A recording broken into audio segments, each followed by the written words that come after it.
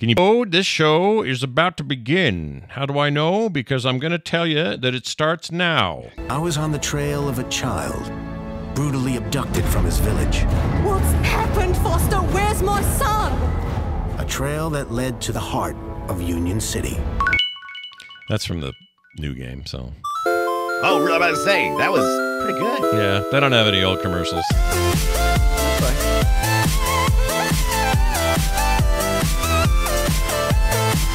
Hey, everybody, welcome back to Play Retro. This is Play Retro. I'm Scott Johnson, one of your hosts, and when I'm beneath the steel sky, I like to point and click my way out of all kinds of various problems. Feels kind of scummy, to be honest. Get it? Scummy? A significant portion of the world won't remember this game, but I do, and now you have no choice but to listen to what I have to say underneath this steel sky. And I'm down here, too, and I'm your other host, Brian Dunaway, and my Outback Gap daddy is dead.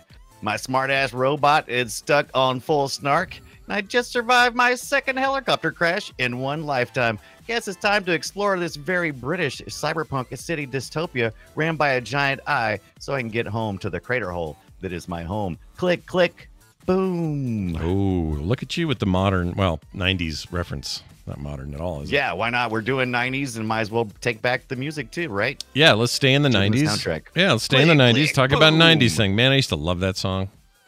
So good. Yeah. I don't even think it's did. that great now. I think it's probably okay, but I loved it at the time.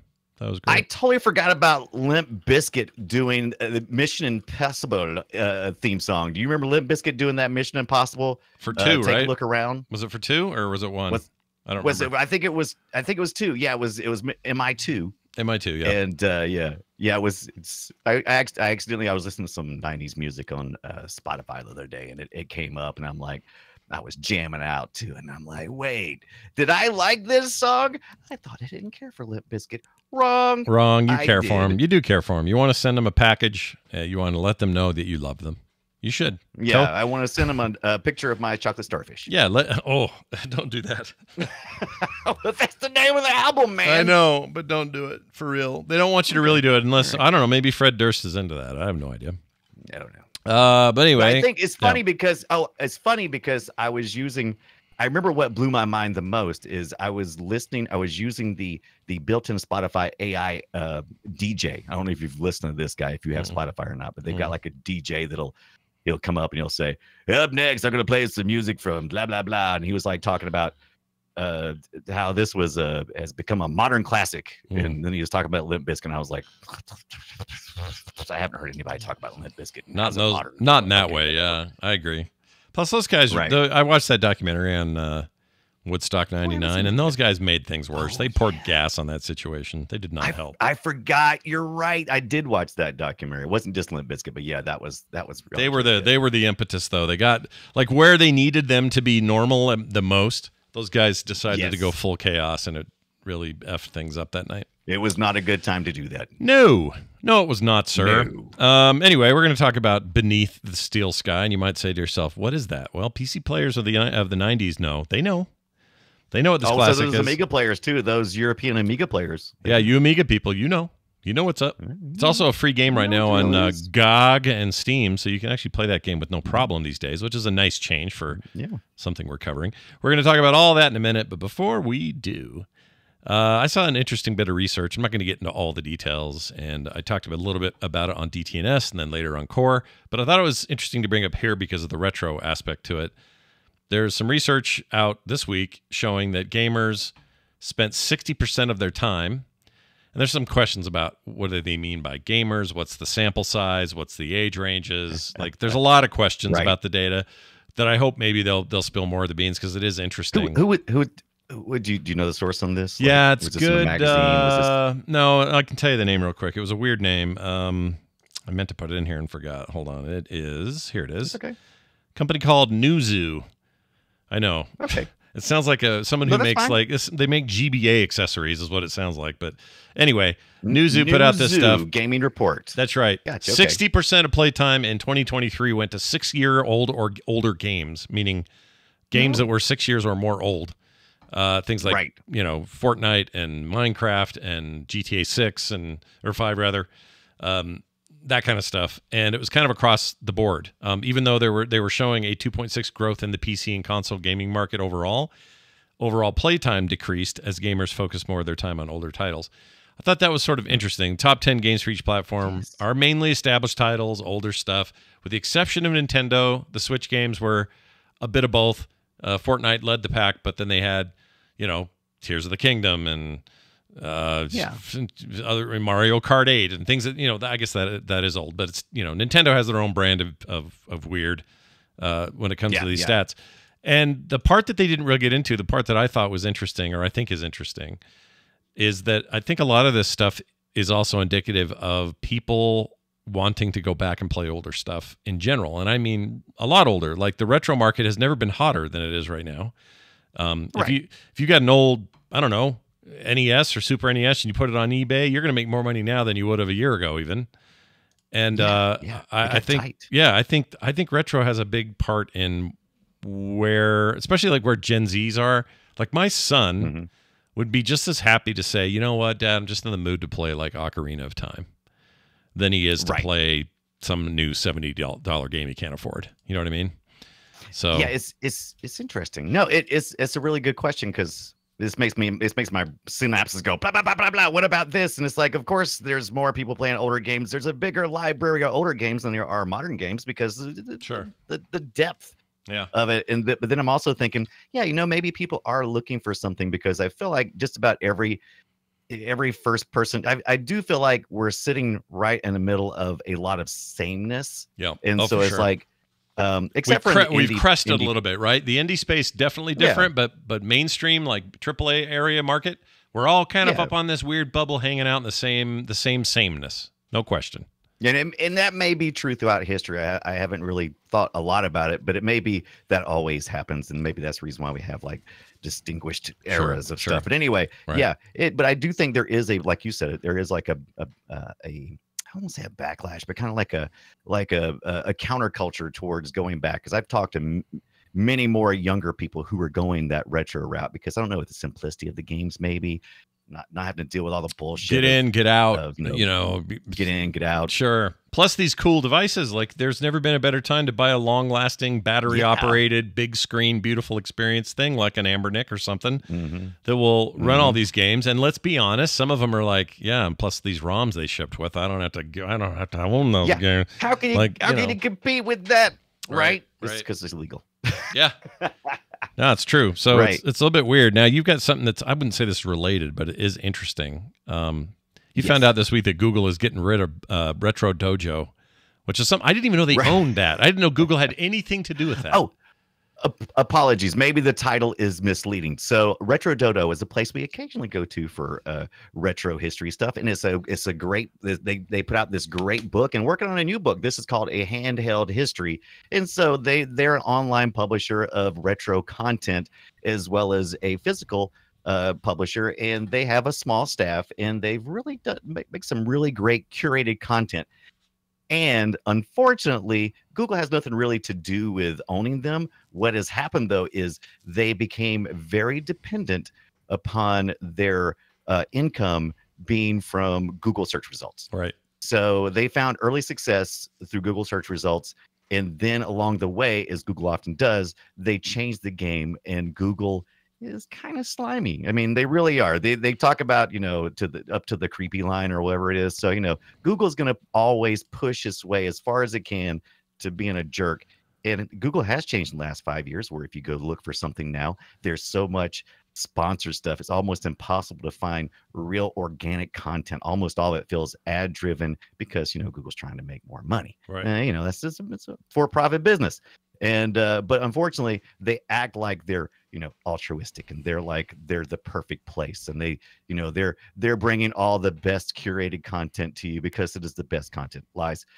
They take money just like everybody else, and so as a result, Retro Dodo has had all their eggs in one basket, and they're really looking at downsizing their staff, downsizing the amount of content they're pushing out, and just maybe even at risk of being killed off completely because they just don't have a way to make money. So they're looking at other places like Patreon and stuff. But that's like starting from square one. It is. We worked a really long time.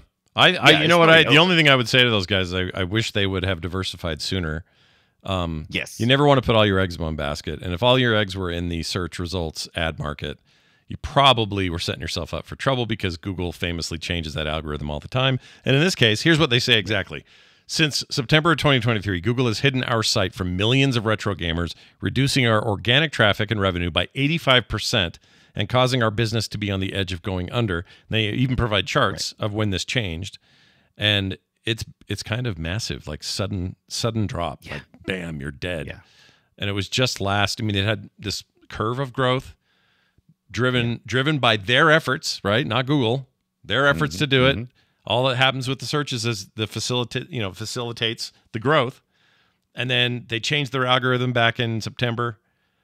It's like a truck hit a wall. Wham! Yeah. And a bunch of sites just went. And I don't even know. Like it's possible that this is wreckage Google didn't know they were creating. I don't know. Because I don't know I don't know why it benefits them to hurt small sites. I don't know why that would help them. You know what I mean? It wouldn't. It certainly does. It certainly devalues. It gives it. They're definitely, Google is definitely cutting their nose off to spite their face, because what they're doing is they're lessening the value. For me, I'm recognizing it as well. I'm using Google less and less because I do recognize that the first 3 or 4 results are all sponsored, and then they've got their own, side stuff with Google that is basically scraping data from other valuable sites and putting it right there. And you're like, hey, we're just sampling it here. It's like, yeah, that's fine if you're a small player, but you're Google. You shouldn't be borrowing anything from anybody. You've got the pockets. You're going to be all right. Yeah. So, yeah, Google's a little bit always been slimy like that, and people push back, and maybe some things will change, but most likely nothing will. And what will have to change is Retro Dodo will have to find a way to make some money elsewhere, and you just got to stay diversified. Like Scott says, it's how we've survived as long as we have, and we're always on the lookout for what's coming next, what's over the ridge. I think they would do really well in Patreon, but it's going to take some time to build it where they need it. It's going to take time. And they just, you got to build a community. None of them are trying to get rich. They're all just trying to keep the site afloat and keep their jobs. And that's it. So, if I find the content compelling, they're great. They've always been great. Their book they put out is super rad. Handheld History, a Comprehensive Celebration. Look at that. Brian's got it. He's got the copy right there. They got a new book. I'm going to get that. I'm gonna subscribe to their Patreon. If there's any way you can, help eyes, however you can help Retro Dodo would be great, because I think it's a valuable resource, and they do the work, man. They do the real work. So if we want to avoid stuff like the bullshit AI content with very little value, we want to make sure that we're supporting curated content. Yeah, go over there and get it. retrododo.com. That's where you want to go. Yeah. Big shout out to them. And if you talk to any of them, say, look, Play Retro loves you guys, and we'd love to send people your way. All right. Good luck. Let's get on to the matter at hand, which is this. Shall we play a game? Shall we? Well, yes. I think we shall. Not? Let's play Beneath the Steel Sky. Oh, that's Sky. A Steel Sky. You said the. Sky. Don't get it wrong. I keep saying the. I'll say the till I'm dead. I've always done it, even when the game was new. I don't know why I do that, but the game is considered one of the great point-and-click classics of all time. And today, we're going to talk about this dystopic future set thing developed by Revolution Software, released in '94. Big year for games.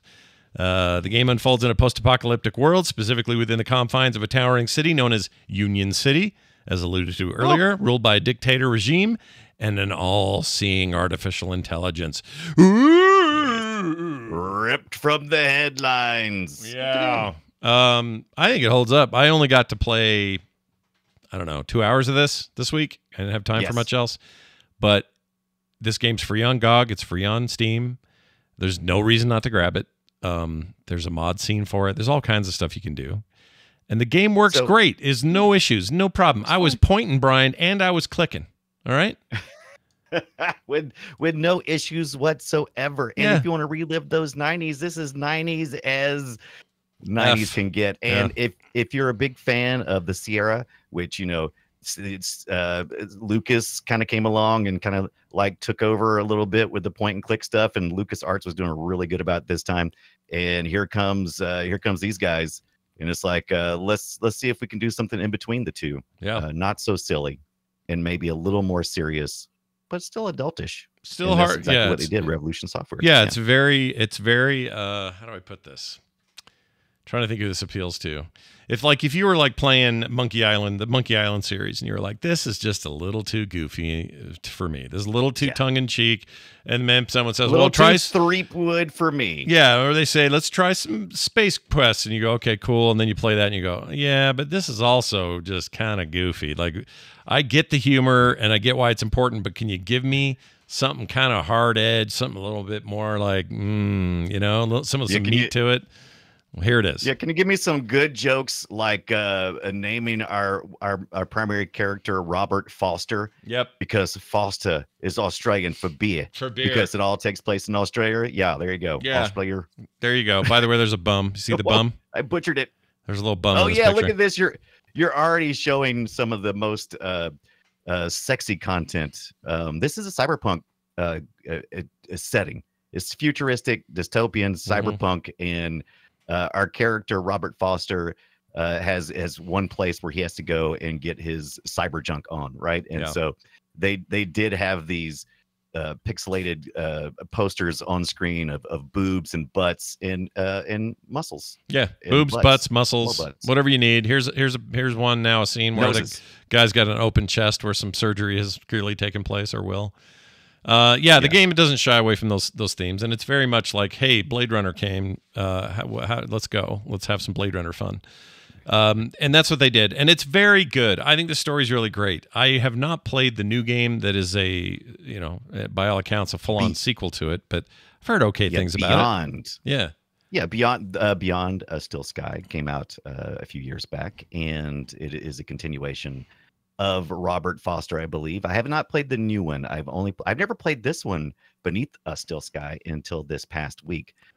Just never got to it, and I enjoyed it. I played most of it. It's a pretty short game. You can probably get in and out of here in about, if you watch some walkthroughs, you'll definitely get out in about 3 hours. But it's about a 6-hour trip to Beneath the Still Sky from watching this beautifully unique visual fare that Dave Gibbons, Watchmen guy, did the comic artwork. He brought his look to this, and it starts from all the way from the beginning when they tell the opening story about everything. There's a comic book that was included with the original, and it's online, and you can get it for free and read it. And it basically that was actually Dave Gibbons doing the art in that, right? That was all Dave Gibbons, I think. Yes, that was Dave Gibbons' art stuff. He did the comic, and then they pixelized it and put it in your Amiga and your DOS. Originally on just some floppy disk, and then eventually on some CD-ROMs. And it's just what you would expect if you ever read any Watchmen and looked at those kind of more adult themed type comics. Yeah. And I dug it because it's steeped in it, and it is a lot of tongue in cheek stuff. And there is a robot to go along with you. So you've got your Joey. There's a lot of Australian themes because this is where it takes place at. It takes place in what's called the Gap, which is really the outback of Australia. There's apparently been a nuclear war that has occurred, and there's Union City where you can go to get some protection, and also talk a little bit about social hierarchies, which you encounter a lot as your character is stole away back to Union City, where you originally came from. Right, which is your home. It's your home, man. Out of there. Yeah, you got to get the F out. It's your home. You better start now, because you never know when you're gonna whatever. The other game, by the way, the newer game is on Game Pass, so there's no reason to not try that out. Oh yes, things everywhere. I do want to try that out.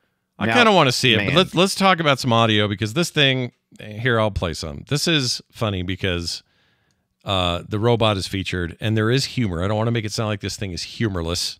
It has its moments. Oh no, it is full of dumbass jokes, is what I'll call them. Kind of, yeah. And here's one. My anti-stress circuit took over. It seems security have mistaken me for a guy called Overman. Why'd you suppose that security guy got fried? Maybe we've got a guardian angel.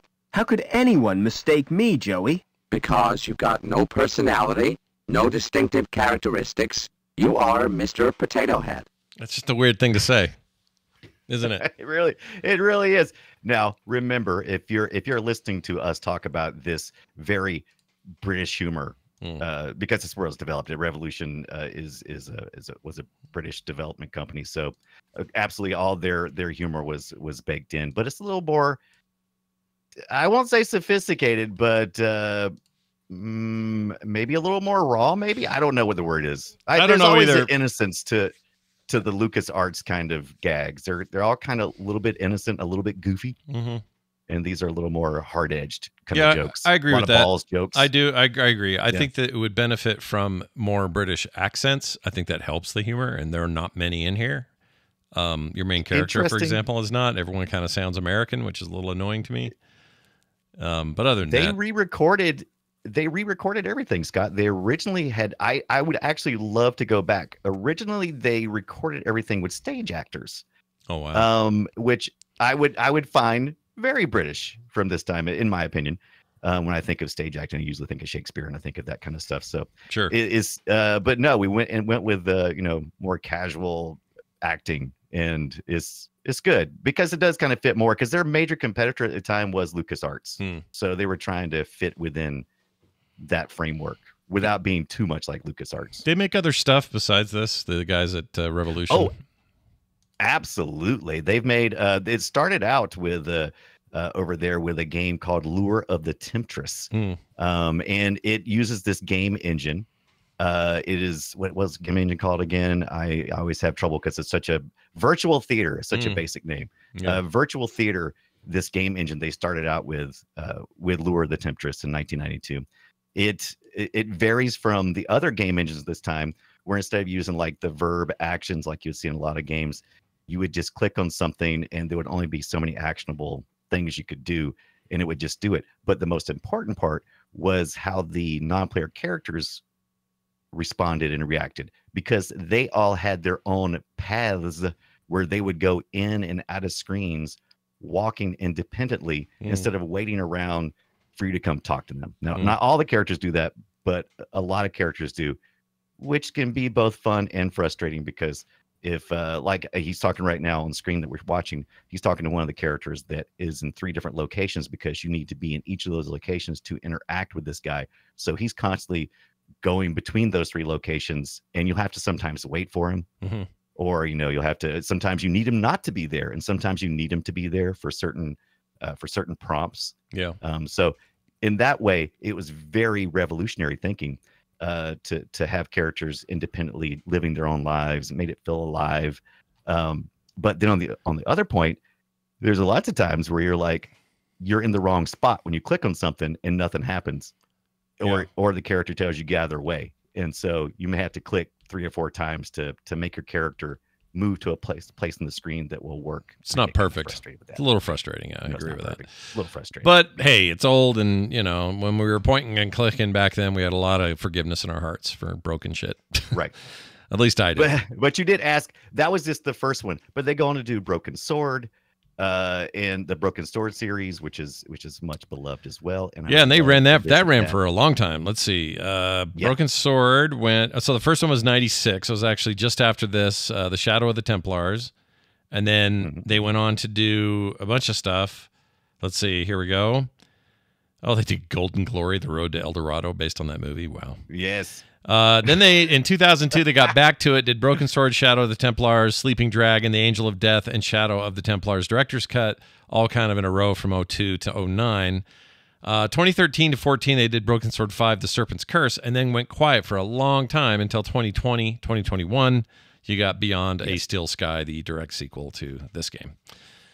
They ran into a bit of trouble, Revolution Software did. Co-founders Tony Werner, I think that's how you're saying it. Werner, and Charles Werner. Werner. I'm going to say Werner. Tony Werner. Sure. And Charles Cecil. That's the 2 you hear the most about. Even there's more people there. That's the 2 you hear the most about. And when they hooked up with the publisher Virgin, they made a contract where they had to do 4 more games, or 4 games in total, after or including Beyond a Steel Sky. Yeah. And so the Beyond the Broken Sword series is actually the thing they wanted to do the most, but they had to finish a Beneath the Steel Sky and all this to get there. Yeah. They made some. I don't have the complete picture of that yet, because I just found out today. Every week, me and Scott try to find out where the story is of the subject we're covering. And this week, I thought it was the story within the game itself, or, you know, the unique way that engine worked. But it actually ended up being more in the Tony Warner field, because he wrote a book and he's had a million interviews, and you don't hear nearly as much about him. But he's chronicled the entire history of his time there at Revolution Software, and we're going to do a follow-up on this, because I missed a big part of the story, because nobody really has covered it that much. Most of the covering has been on the Charles Cecil, Dave Gibbons angle, and not much about the actual company itself. Well, it's hard to avoid the Gibbons connection. It's a little like, I've been playing these. I've been playing the Darksiders games again, and you always forget how much Joe Madureira had to do with that stuff, because his art style is everywhere, and you forget that that's a whole bunch of people, you know, that aren't comic book artists that are all involved, and just as important, maybe more important than the guy who's, you know, doing concept art or, you know, core ideas or whatever. It's easy to just say, well, it's a Dave Gibbons joint, obviously, because there's comics and he came up with it, and there's character designs, and I think we sometimes lump too much credit on. Same thing. We do this with directors. We do this with, like, you know, I don't know, showrunners. We give all the credit to who we think is the visionary. Right. We all like to go, well, who's the visionary? But sometimes that's not the whole story. Right. Sometimes you want the guy who's hidden, or the guy who's the visionary that you don't hear about very much. I always kind of respect that person, because they're not looking for that bright light. You know, they're just sort of like, no, I just want to make cool shit. I want to work with good people, and I don't need everyone's praise all the time. I think that's an admirable trait to go for. Yes, it is. And what do we feel about the humor?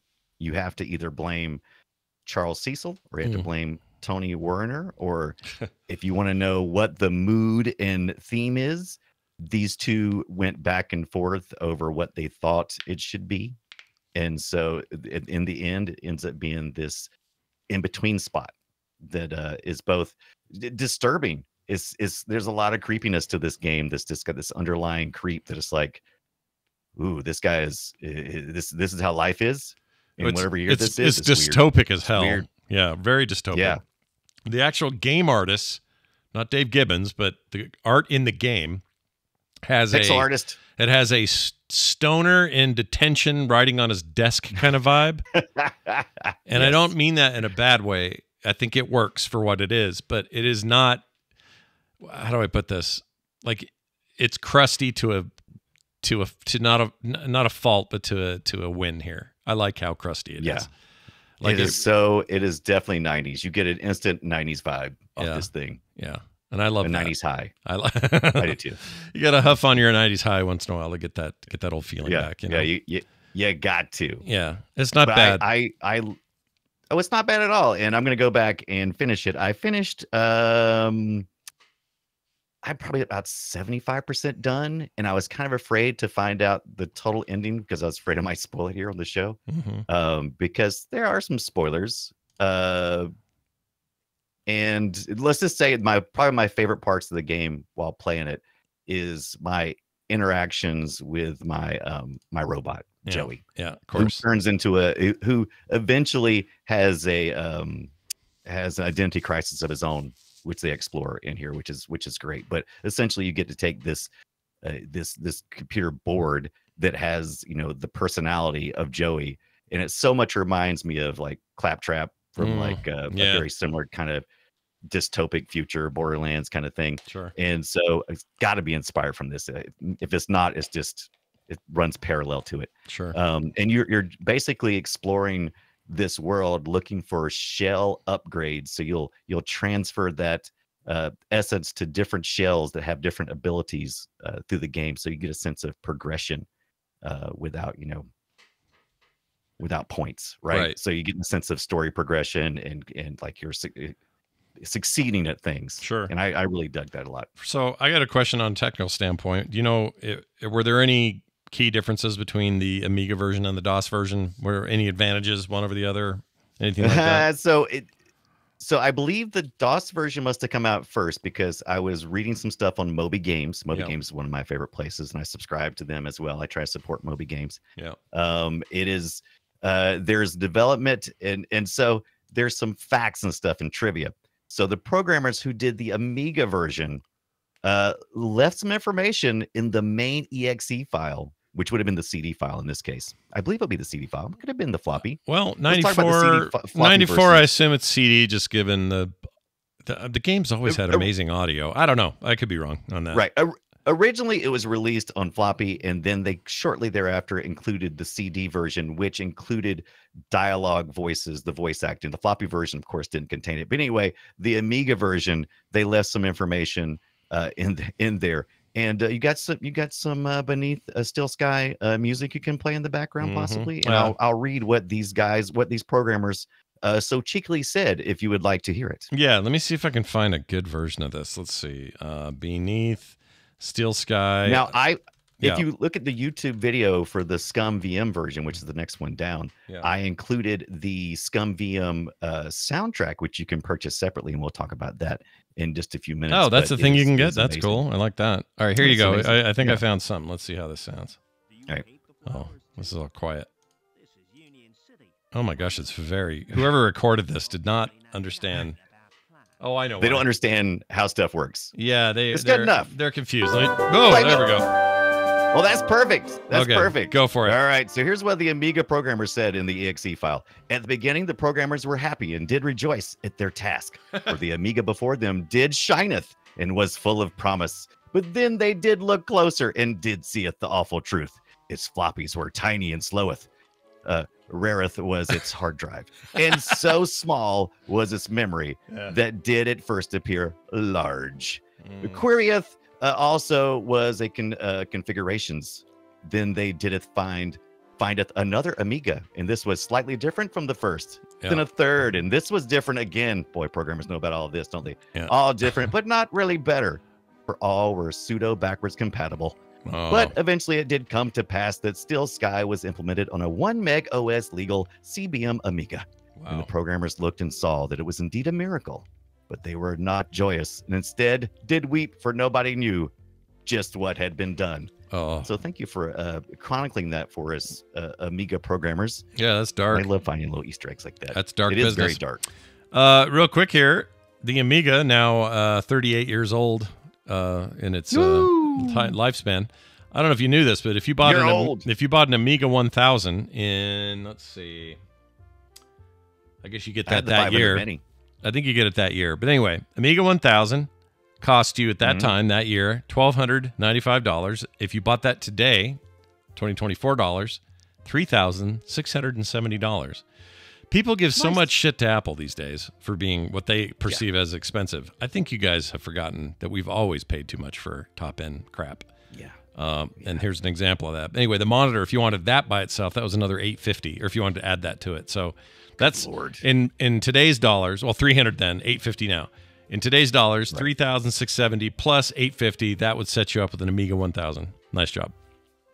Nice job. And you know what? It was a pretty good gaming machine. Not as good as the Amiga 500 from what I understand from people, but it was good. More expensive for gaming. Remember that as Amiga CD32? One day we're going to have to do like what was good on there and what wasn't, because it was a console essentially, and no longer like a full-blown computer. It was like a little thing with the ugliest controller I've ever seen in my life. I love the. Do I have that? Hold on a second. Do you have it? You have it handy? Because this thing here, I've got one for chat. Is it this thing? Let's see. Close. Yeah, no, that's it. It's a little different. This one, Amiga CD is a little more spread out. I'll give you this. Yeah. I'll put this in our Discord. But oh yeah, so the one you have for the CD is a little variation. The one I have is that's the this is the A500, which was a more generalized. That one's not too bad. I mean, that's not that different than a SNES controller or something, but the CD one, look how dumb that is. Look at that long ass thing with the stupid chunks down there. We didn't know what was working just yet. We still had years to go. I'm really curious about it. Like I never played one. I never got my hands on one, never touched one. Me either. So one day we're going to have to talk about what was good on there, because I'm sure there was something. Yeah. There had to be something. I'm sure right? maybe we should just talk about the entire the beginning level of all the 32 things, right? Because a lot of them were like, okay, it's time to go to disc, and we're going to go 32, and we got, the Sega had one, Nintendo was talking about having one, the Amiga had one. Maybe we could just kind of compile it into it died. DOA. That's right. 32-bit. Hey, did you ever? Sorry, something I just noticed while I was watching King of the Hill the other day. I'd like you to take a look at this picture I just sent you via Discord of Peggy Hill's keyboard. What the F is going on here? Yeah, that is the most numpad keyboard. That is so many nums. It's so many everything. Look at even the other part. Look at the main keyboard. Like, what is that? Double stacked? Like, what the hell? I mean, it looks like it's supposed to be an old iMac or something, but it's that old it's blue. The old the 97 iMac, right? Yeah, Jelly iMacs. Yep. Yeah, Yeah. And then on this wall behind him, that's also a calendar with like 120 days. Like, I don't know what's going on here. And what does she need an egg timer for? She's got a computer right there. And why does Bobby Hill have an ice cream? I have questions. There's a lot of questions. You're right. They also, her office is in the boiler room, like where they keep the water heater. Yes. So that's why all that shit's around. I don't know why Bobby has a gray ice cream, and I also don't know why that timer's there. But I do know that keyboard is like AI today with fingers. It's like, we just can't stop. Yeah.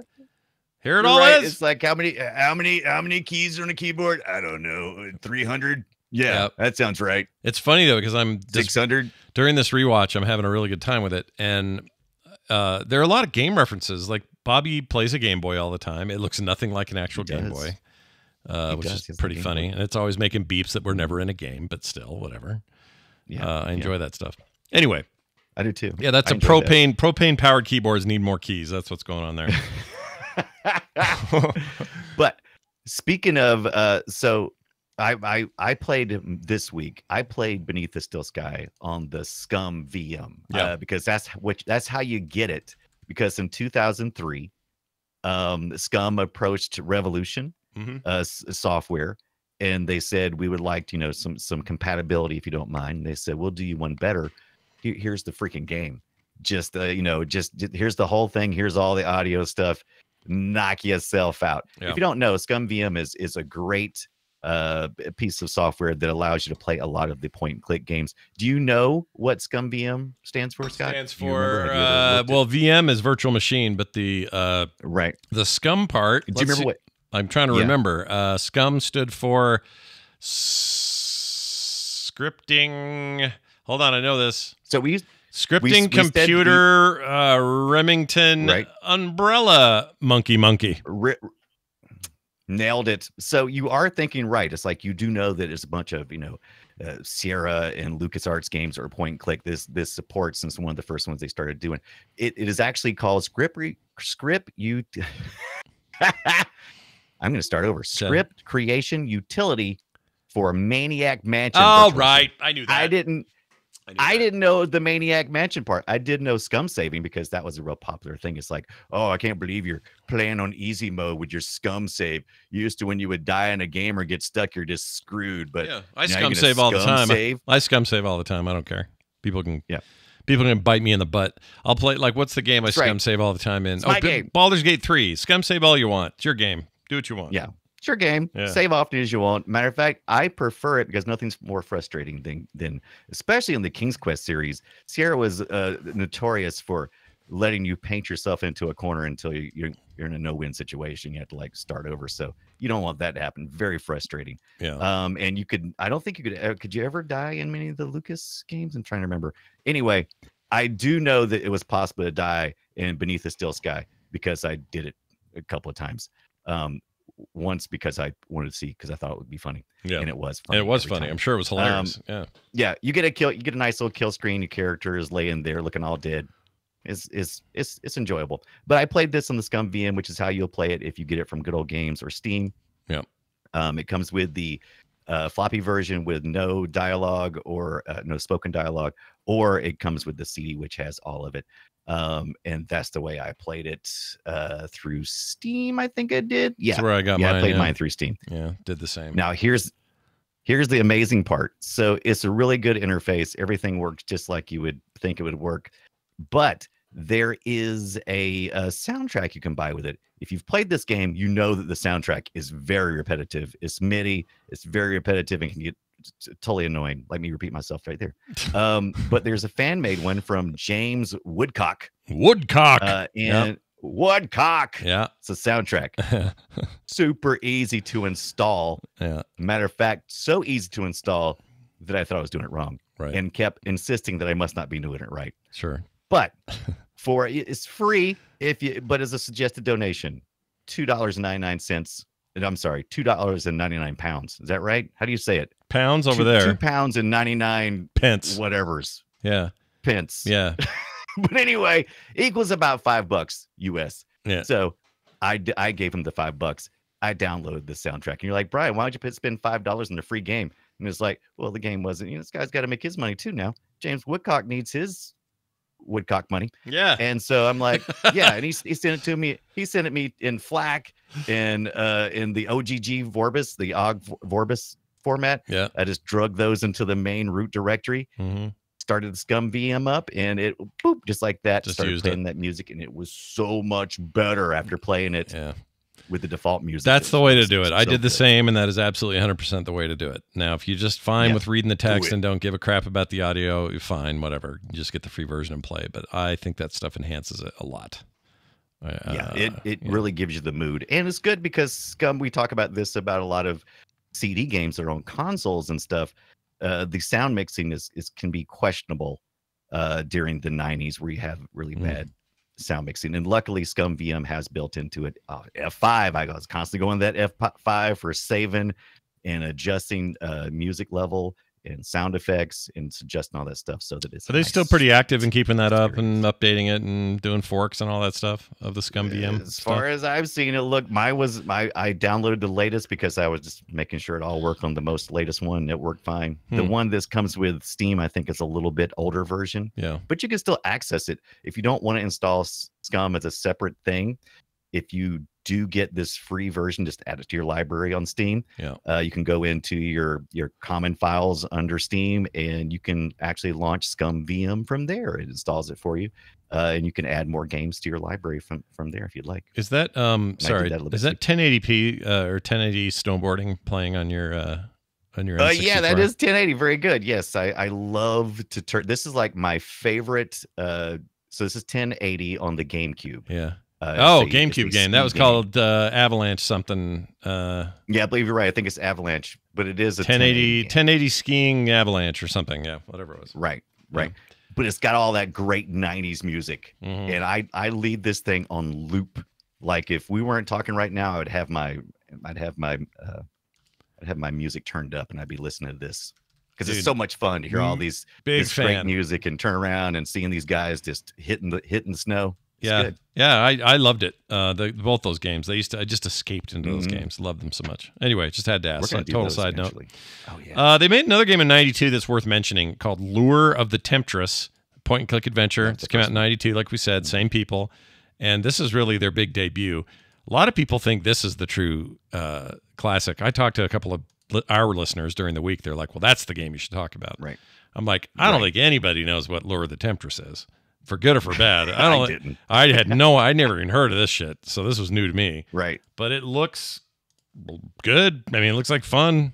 It'd be worth checking out if you're really into these, we talk about the two biggies, Sierra and Lucas, and Revolution. There's a couple of people vying for third place. And as I did my research this week, I really feel like Revolution Software was doing some pretty big work, working towards being third in that market. And I definitely want to go back and play Lure of the Temptress, and hopefully get a chance to talk a little bit about talk more about Tony Warrener, since I have an opportunity to buy the book and read it. I've only read an excerpt so far. And he's also working on a game called Wormhole Dungeon.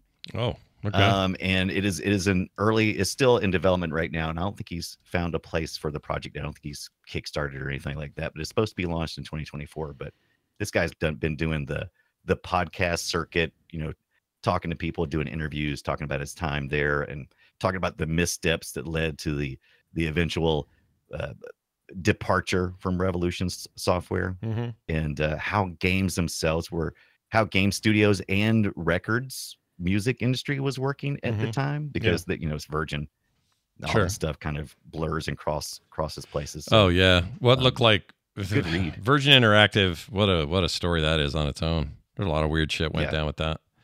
So this is called Wormhole Dungeon. I'm looking at their website. They don't have a date, but it looks like this. Oh, it says coming in 2024. Yeah. 8-bit style arcade adventure. It says a big demo coming. There is a Kickstarter early access thing. They have vague plans for Dreamcast Amiga ports. That's a weird range. Amazing. There's still, I love the fact that people are there's enough things out there, development tools, that you can develop games for Dreamcast and Amiga and Nintendo NES and all these other systems that you can make games for and put them on physical media and ship them to people. Yeah, this looks like fun. The Atari Age stuff is great. And this is him doing the whole thing. He designed it, coded it, all of it. He says, I absolutely guarantee there was no generative AI used in the making of this game. Also says no in-app purchases. I like that. That's cool. Yeah, he's old school, man. He loves programming, and I had kind of learned that as I was reading. Look at what else he says. This is great. So he says no generative AI. Then he says no in-app purchases. Fine. Then he says free from the tyranny of DLC and dark patterns. Yeah, I love it. This guy's got opinions. Old school. He's like, he's got opinions, and I love it. I like it too. That's awesome. I'm ready to play. I'll play that game. Hell yeah, bring it on. Yeah. Go to let's see, it's on itch.io. Wormhole Dungeon. Just search for it. Google it. You'll find it. Or DuckDuckGo it if you don't like Google today. Like we're feeling a little racy. Yeah, like I'm not gonna Google ever again. Okay, I will, but I probably won't. I haven't used Google in years. For the next 24 hours, I won't Google. I haven't used them in years, and I'm not telling you that just to say it. That's for real. And I haven't even made like a stink about it. It's just I just went, oh, I kind of like DuckDuckGo. I'm going to use this for a while. Then it's stuck. I just haven't used anything else. Yeah. So I don't feel like I'm missing anything. I don't use Google unless I need a specific. It usually has to do with like getting something specific for programming or something like that. Like if I'm having a specific era, like I'm having I'm trying to track down through logs and stuff. I still haven't found anything better than Google for that, but I'm sure I could if I put the work in. DuckDuckGo is a great place to go, though. Yeah, and I'm a little bit apprehensive about things like the Brave browser. I use it. I like it. DuckDuckGo, I use it. I like it, but I'm always a little apprehensive when they go, we don't do anything with our data. We're perfect. We're pristine. And I'm like, yeah. You don't trust it, do you? I still don't trust it. I'm like, at least with Google, I know they're still in my shit. I mean, I know Google's listening. They're right now. They're listening. Sure. Here's the thing, though. Right. So I use Firefox as my browser, DuckDuckGo for my search engine. What's the other thing? Your Steam retro emu for your Steam Deck. Yeah, of course, my Steam Deck. Which is it? No, it's Emu Deck. Emu Deck. Emu Deck. Emu, not emu. Emu Deck. No, that's it. Yeah. Emu Deck. No, that's Emu retro. Shit. Emu Deck. What is that called? Hold on. Emu Deck. Yeah, that is it. Yeah. It doesn't sound right. Yeah, it doesn't sound right at all. It doesn't sound right, does it? No, it doesn't. Those guys are great. Emu Deck does stuff for your swing deck, your Steam Deck, your swing deck. They also have stuff for the new what do you call it from what's their names, the ROG, whatever it is. Yeah, yeah. ROG Ally. ROG Ally. You know what? Me and if you're ever listening to this podcast, Yeah. we have time slotted this podcast near the end of the day. Yeah. So me and Scott are always brain dead by the time we get here. We do all this great research and we have all this great energy, but then when you start trying to pull names after how many podcasts you had today? A lot. Today was a lot. Things. Yeah, it's a lot today. Yeah. My brain's kind of And we're mush just at this brain point, dead. but it's okay. That's why we depend on our notes. Yeah, that's why our notes are here. We've been keeping meticulous ones all week so that we won't confuse any of you. All right, go play the games. They're fantastic. Beneath a Steel Sky and the new game that's out now. I am actually curious to play it. I might actually pull the trigger because I've owned it on Steam forever. It's Steam Deck ready. I should just play it. Why don't I play it? Yeah. So I think I'm going to do that. Now, this. Destroy it. Hey guys, guess what? It's time for us to play Guess My Game. And it's a little game we play where Brian and I play some old audio from an old game, and we try to guess what it is. We both know what year and what platform, and we also have 5 choices each. Mine is also, every single game I mention here is all in the same year to try to confuse you, okay? Ooh. Yeah, I didn't even go out of the year here. So I Brian, do the same thing, by the way. I stay in the same year and the same platform, just in case you have some familiarity with one of the games. that's a good idea. Yeah. I will mix them sometimes, but today is definitely like that. So I'm going to go ahead and start with my audio. The year is 1997, and the platform is the Windows/PC platform.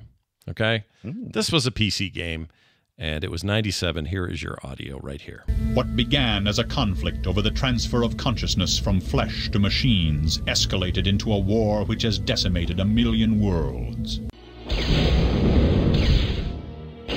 Sounds like the game we played today, but with a lot of wars. Got a lot of wars in it. All right, here are your choices. Well, I play this in the background. It's all just battle music here. Right? Let's see. There's me another shit here. Yeah, just a lot of that kind of stuff. Here are your choices, Brian. A, Tobal 2. Tobal 2. Okay? Tobal 2. Totally. B, Einhander. C, Colony Wars. Or D, Total Annihilation. Again, your options are Tobal 2, A. Einhander. B, Einhander. C, Colony Wars. And D, Total Annihilation. Which do you think it is? Well, I'm gonna rule out Tobal 2 because I don't know what the hell that is. Oh, all right. I know what that is. But Yeah, I I'm going to rule out B, Einhander, because I feel like with a name like that, there should be a German guy speaking right now in my ears. Yeah. So I'm narrowing it down to CD, Colony Wars or a Total Annihilation. I think I might have heard him say I'm not sure if I imagine it, but I've heard Colony and Annihilation somewhere in Wars, and so boy, now it's all just getting confusing. Well, here I'll play that guy again. What began as a conflict over the transfer of consciousness from flesh to machines escalated into a war which has decimated 1 million worlds. That's all you get from him. Chat leaning Colony Wars for sure. Somebody said G Police, but that is not on the list, so that doesn't count. Yeah, Anyway. I don't think Scott's pulling a fast one like E. You can't see it's hidden. No. All right, so the chat says Colony Wars, but it sounds like it's destroying everything. But then again, when I think of colonies, I think of just one planet. But this could be a larger colony, and I'm just dragging on forever. So I'm just gonna say, is D, Total Annihilation? Is it Total Annihilation? It is indeed. Nicely done. Yes. This game came out in 97. It came out on PCs. It was a big deal. Everybody loved this game. You had to totally upgrade your PC to play it, or else you were screwed because it was a monster. Total upgrade for Total big time. Annihilation. And that game inspired all kinds of stuff later that fed on it. But the idea of that game was like most RTSs were like, well, you can only have so many units out at once, and you can have up to 100, but it can only be like they had these limits. This game had no freaking limits. It's just like send a billion of these little jeeps in there, no problem. Unless your computer can't freaking handle it, It reminded me, though, the way that VO worked at the top, it reminds me a lot of the guy from Colony Wars, which is why I stuck that in there. Yeah. Late 90s audio was fan-freaking-tastic. Yeah. Some of the earlier 90s 99, 97 to 99, we had kind of caught up. We were doing okay by then, I think. Yeah. Brian, all right, well done. You did it. Let's see if I can do the same here for yours. What's my platform? What's my year? What's my stuff? The year is 1992, and you got your Super Nintendo Entertainment System out, and you're about to play one of these games. All right, 92. Audio, please. Here we go.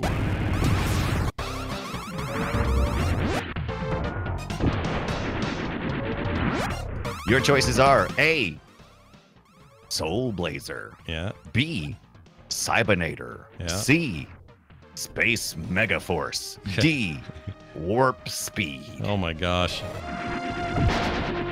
All these names sound so similar, don't they? They sound like a bunch of generic bullshit names.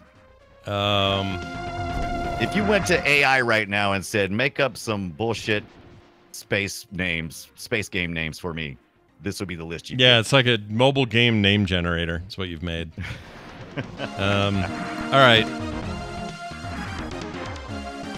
Oh, this doesn't sound familiar at all, but for whatever reason, I think I made this too hard. You might have made it a little hard, but I'm going to say that of all of these games, the one that it rings a bell the most is C.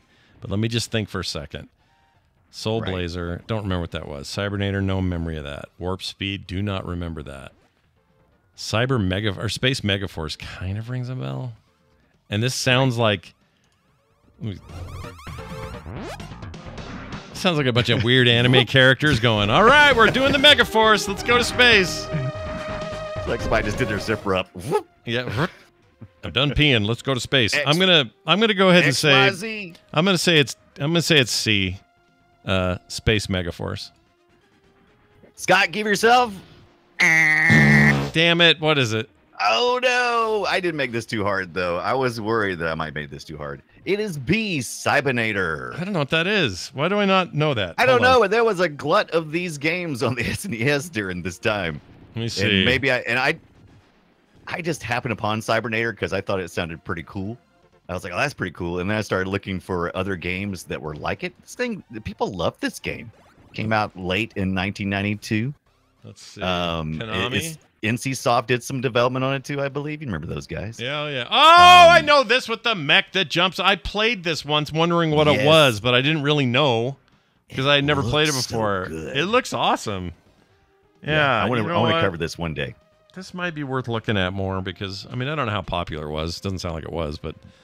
It does. It must not have been. And there was so much competition in that space, apparently, with Soul Blazer, Space Megaforce, Warp Speed. Those all kind of look like this games, except some of them were like bullet hell type games. I need more. Like it, you know what I need more of? I need more mech shit in my life. Mech shit. For real. The new Mech Warrior, Mech Warrior 5 Mercenaries clan is like a co-op new thing they're doing, a single-player focused co-op thing. And I cannot wait for that because it just is mechs, and I'm riding around in a mech. You know? Look how freaking awesome this one is, though. This thing we're talking about, Cybernator, he's got his jetpack, it's very much a bullet hell, but side-scrolling, right? Yeah. I mean, he's still picking up all his little power-ups and stuff. Looks just like a freaking Cybernator. bullet hell game. Let me see how this did review-wise, because I wonder if it was good just on reviews. Did it? Yeah, it did really good in reviews, Japan, it was called Assault Suits Valken. Oh, I like that name even better, actually. Yeah, that's weird. Oh, there was a movie the previous year called Cybernator. Maybe we should do a double up. Maybe we should do it. I don't think it was related to it, though. Yeah. I think it was just, yeah. Here it is. Mostly positive reviews on future, release. Famitsu gave it a 32 out of 40, which is pretty high for them. Let's see. Call it close to perfection from the graphics to the music. An intense story. Considered it a possible candidate for Game of the Year that year. I need to check it out.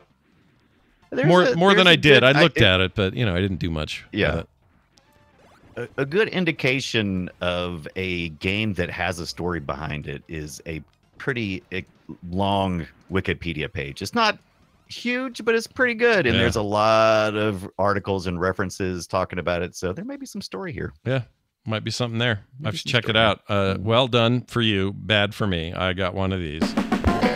That's okay, though, because now we have this. Welcome to the treasure room.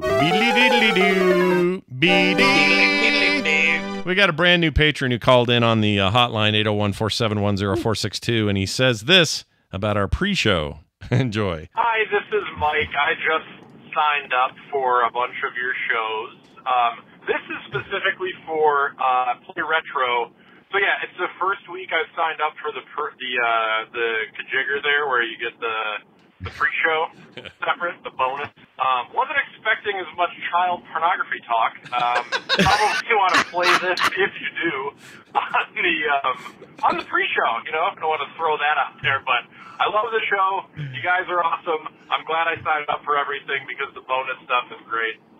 That's all I had. I just thought it was funny to be the first week and talking about all that. Play retro. That's right. Now remember, the important very rare thing for us to talk about. Well, yeah, but in any context. But hold on, yeah, that's the point. Is this was very specific context of us being very condemning of the practice, and I don't even remember the full context of why it came up. But this was not us going, so what's the deal with child pornography? It wasn't like that. So what's all of this stuff I hear about the child pornography? Yeah, it was us going, that stuff's horrible, and people who do that are horrible, and we were talking about how horrible it was. So just for clarity, that's what our pre-show was about. It was a little bit random that day. You know, I think it started out as something maybe I'd seen on TV or so. I don't remember exactly what happened, but yeah, we were just going rounds. We went places. We went places, but it is pretty funny. Your very first episode, and you hear this thing, right? You're like, what the frick is this? This is pre-show? Yeah, this is retro games. How is it a retro game to talk about that? Weird. And what was your name again? I missed it. What was it? Hi, this is Mike. Mike. Yeah. Very good. Thank you, Mike. And thank you for being patient and also listening to other pre-shows. So you know that's just not the content. Yeah. Right? Thank you, Mike. Today's was way less of that. Today was about what did we do today? I don't remember. I don't remember it all. Keyboards this week. It was like an hour ago. It might be anything. It was about an hour ago, and I don't remember. Whatever the hell it was. You guys remember what we talked about pre-show in the chat? You guys, can you help me here? I don't remember. Oh, I talked about sister cities. We talked about sister cities and where you grew up and all that. Parking lot, all that. It's great. Yeah, it was a great talk. My parking lot, place I grew up, and what if you dropped the first letter off the U.S. states names and stuff? It was a lot of fun. Yep, this is all true. Our brains are on half mode today. All right, well, there's that stuff. Fun stuff to be had. Let's dive into this real quick. Ludicrous kill. Hey, it's time to get a quick Unreal report. Unreal 99 and Unreal Tournament 2004. Are we playing today? What are our plans today? Are we playing tonight? That's entirely up to you. We haven't set anything solid down, but it's always a possibility. It's always on the table, right? Yeah, it's always on the table. I think we'll get in there. UT 99. We usually play on Monday night, 6:30 p.m. Eastern time. This week, not a lot of changes in the top five, other than me and Scott are out of the top five completely. We're now down to 7 and 8. By the way, I'm 7. Scott's 8. Suck it. Because I haven't played UT 99 in about a month. So it's my fault. It doesn't matter what your excuse is. You're still lagging behind. I know. The sun was in my eyes. Secrecy top is number 1. Flap Jackson Upright Night at number 3. Denier at 4. And Surge at number 5. And me and Scott down at 7 and 8. Boo. Now, on Friday nights, we play the Unreal Tournament 2004. We've been really enjoying playing the Assault mode on that. It's a lot of freaking fun. Yeah. And Sikreki, number 1 there. Sikreki is really good. And sometimes you go, Sikreki's a little too good, right? So the problem is Sikreki's got an amazing memory for maps. So if it is a map, and this is where me and Scott lag behind the most, and most of us, because we've forgotten all the maps. Secrecy remembers all the freaking maps and can get there in a hurry, especially in Assault mode. Number 1. To say she is dominant in this game is a understatement ever made.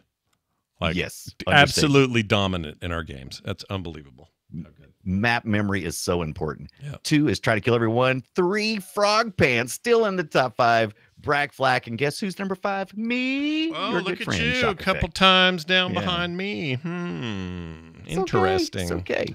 Well, anyway, we're going to shoot some people in the face coming up, so please play tonight with us. That would be wonderful. About an hour after RetroGIB.com, RetroGib.com for all the details. That is correct. How to get it, all that good stuff. That's right. Quick note, next week we are hitting the Wolverine of our lives. That's right. The 8-bit, the 16-bit, the movie tie-ins, all of it. We're going to talk about... Are we going to do all of it? Woo, Scott's talking big, baby. Dude, Wolverine for the 91 NES game was a big deal for me. I like that game a lot. The SNES game, Adamantium Rage, very good game. I have that one. My son gave it to me for Christmas. Yep. The year before last. Wolverine's Rage, X-Men from 2001. It's a Game Boy Color game. Quite good. We're going to talk about all these Wolverine games. And the reason we're doing that is there's a lot of hype right now around the new Disney Plus series and bringing back X-Men 97 to the world. And, big part of that is... Have you seen the... What? Have you seen the latest episode? No, I'm behind. The latest episode at this point. The fourth episode, spoiler, not bad spoilers, but let's just say there's supposed to be some references to the X-Men arcade beat 'em up game, and I can't wait to fall into that. Yeah. That's great. Can't wait to see. I didn't know that. I really liked. I've only seen the first and I loved it. I got to catch up though. No, I guess I've seen the first two because I watched them with you. So yeah, 3 and 4 are on my radar. Be watching that soon, and we're going to talk about Wolverine, the one X-Men everyone seems to love the most. He's your big breakout star of the X-Men. You know, there's a lot of good X-Men, but when you think of him, who do you think of? Well, you think of Wolverine, and we're going to think of him fondly in the video game sense. So that's next week right here on Play Retro. I hope. In the meantime, please make sure. Bub. Yeah, I hope so too, bub. With my cigar hanging out. Go to patreon.com/playretro and be like these brand new folks. Matt Stanley Webb, Jesse Frick Elite Summer? Yeah, Freak Elite. We know Freak Elite. Okay, Freak Elite. Jeff Rose and Joe McNally, all of these fine folks are brand new people over there that are now getting no commercials ever. They're getting pre-show content every week, even the weird stuff. They get it all, and they're people we love, and we'll love you too if you sign up today at patreon.com/playretro. Our website is frogpants.com/playretro, and that is it for us. Brian, is there anything else you'd like to say to these people before we cut them off? Yeah, my streaming schedule returns to normal next week, so check it out, twitch.tv/Brian Dunaway. Lots of times I play these games online, so you can watch me play. So next week, if you want to watch me make a fool of myself playing some Wolverine games, tune in. I want to see that. I want to see you make a fool of yourself no matter what you're playing. Anyway, that'll do it for us. Between now and then, everybody go play something retro, and we'll see you next time.